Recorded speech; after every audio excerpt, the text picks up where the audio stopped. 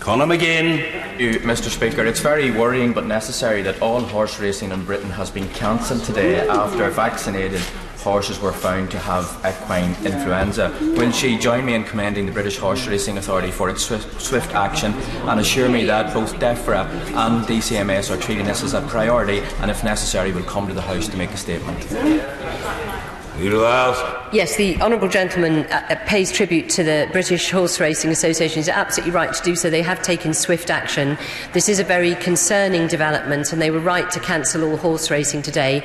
I can tell him that, of course, DEFRA are monitoring it very carefully, and I will certainly pass on his views that should there be any further developments, that a minister might need to make a statement to the House.